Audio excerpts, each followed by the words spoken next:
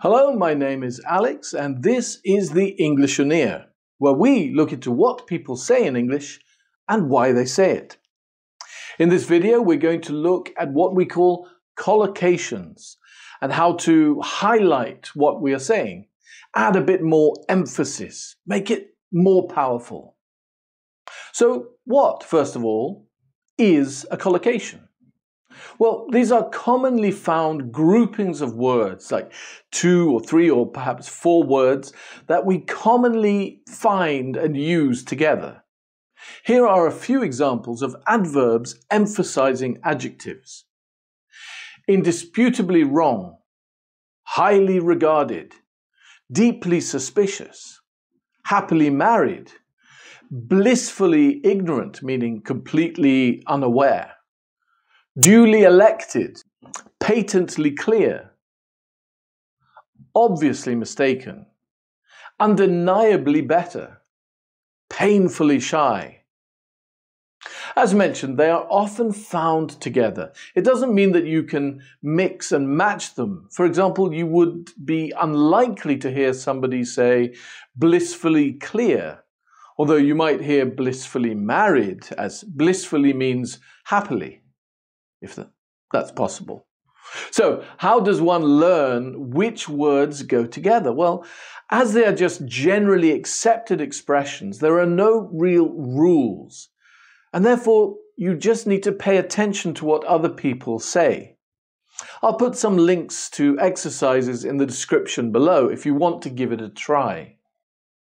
Let's put some of those in a sentence then, and you can see how they might be used. Dominique lives a lifestyle of wealth and is blissfully unaware of how poor people live. Jack, the duly elected mayor of Castleford, was unable to take up his position as he was infuriatingly dead. Frida was sure that she saw her husband with another woman, but he assured her that she was obviously mistaken and it must have been his identical twin brother. Susan is painfully shy and refuses to talk to anyone, even her dog. If you want to try out some of these expressions or even just ask a question, just leave a message in the comment section below. It's often the case that learners make the mistake of using the word very instead of many, this often being the same word in their language. You know, they say, I have very friends instead of many friends. As a teacher, I always said to them, you don't use very with nouns, just with adjectives. Now, here's the thing. I was lying. Or at least I was delaying the truth in order not to create too much confusion in their heads. So we can actually use the word very with some nouns, but this gives a different meaning and is used to emphasize them. And it means the actual or precise thing. Look at the following sentences. I've just bought a new house and I've just discovered it was the very house where Shakespeare lived in London. As you can see, this use of very means precisely or exactly. Here's another example. I heard my daughter said daddy yesterday for the very first time. Mine said the very same thing as well, but she's 23 and was asking for money. Here are some other examples. Oh, hi Daniel, I'm glad I bumped into you. You are the very person I wanted to speak to. This law is the very foundation of our society. Rabbits are, by their very nature, fearful animals. I saw him insult the teacher before my very eyes. The very thought of going back there terrifies me.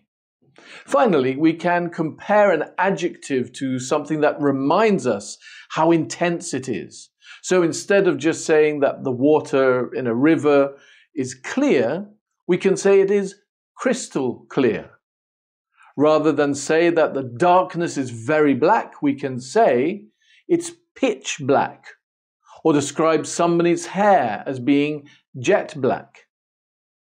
As an alternative to saying that something is just very hot, we can say it's boiling hot and the opposite would be ice cold. After being out in the torrential rain, you might be soaking wet. And to describe a place where it hasn't rained in a long time, you might describe it as bone dry. What would you compare something to if it was very white? How about snow white? And if it were blue, it could be navy blue or sky blue or sea blue. A person could not just be right, but dead right. In fact, this word, this morbid word dead, can be used to emphasize a number of adjectives. It's quite common, and it means complete or completely. So we have dead quiet, dead tired, dead simple, dead drunk, dead center, dead stop, and dead serious. Here's some examples. I was dead serious when I told you to do your homework, young lady. The truck came to a dead stop just before hitting the school bus. We can often make these kinds of strong comparisons using the as structure, even though they don't necessarily make so much sense at first glance. So we can have something being as clean as a whistle, as smart as a whip, as dumb as a doornail, as blind as a bat, as deaf as a post, as delicate as a flower, as dead as a dodo, as drunk as a skunk, as fit as a fiddle, as good as gold, as free as a bird, as mad as a hatter, as quiet as a church mouse, as white as a sheet. Or you can use it in the following way with like. I have a memory like a sieve. She runs like the wind. I'm working like a dog. My kids fight like cats and dogs. My boss cried like a baby. He ran away like a bat out of hell. She was caught like a deer in the headlights. She spends money like there's no tomorrow. They're actually so much fun to visualize. I may create a whole series on these kinds of expressions.